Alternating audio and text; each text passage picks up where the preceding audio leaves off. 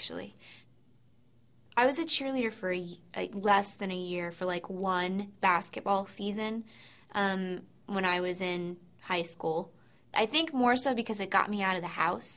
I was always grounded, and engaging in an extracurricular activity was deemed okay by my parents, and so then I could actually leave my room to go do something, get some fresh air, be outside. And I think that's really probably the main reason I did it. But I was not good at it. It was terrible. I'm also just not built for it. I'm too, I don't know, gangly or waif-like or something. You have to be really strong. I think women are harder on everything than men are.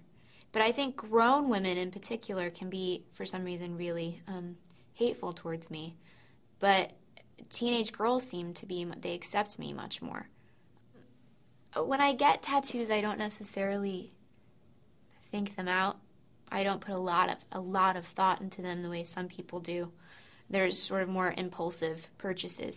I got that after I completed the first Transformers. I got the Marilyn Monroe tattoo. And I don't know, I've always liked her, and like I said, been intrigued by her because she created a character that she lived behind.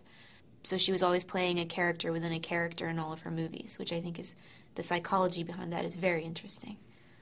I didn't want to be literal. I didn't want to put someone on my arm that I wanted to emulate, like Ava or someone, or Liz or whoever. Yeah, it could have been Liz. Maybe I'll get them around. I'll get like a flower of famous faces on my arm.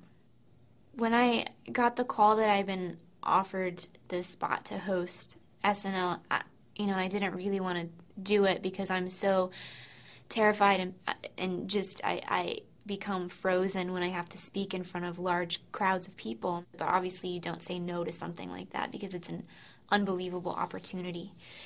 So I did it, and I went. I'll never watch my episode ever. I can't. That gives me a panic attack thinking about it right now. Maybe like after I've had children and there are just so much, and there are more important things in life, then I'll be able to sit back and watch and go, who cares? I would say I'm a cat person, even though most cat people are so strange. People that admit to being cat people are always so bizarre. Like whenever I go to work out, my pants are always covered in cat hair. It's so embarrassing. Like I'm that person. I'm that lady that goes out with cat hair all over her pants.